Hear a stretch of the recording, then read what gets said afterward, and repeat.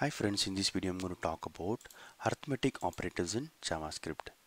In JavaScript, arithmetic operators are used to perform arithmetic on numbers. It's like you can add two numbers, subtract, multiply numbers, divide, increment and decrement. Okay, so in your project for your business logic you might need these operators. So it is supported in JavaScript. Let me show you a very simple example. There are two buttons actually I have added in the HTML page.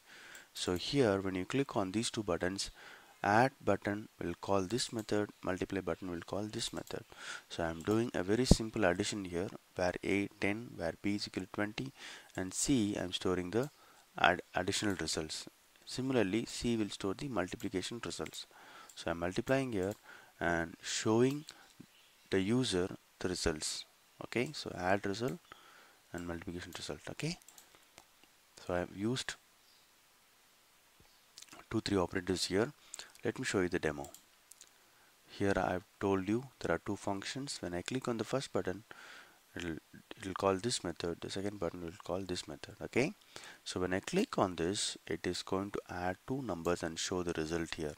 This is C is equal to A plus B. Okay, then the next one, C is equal to A star A asterisk B. Okay, so this is how you can use the arithmetic operators in JavaScript. Hope this video is useful.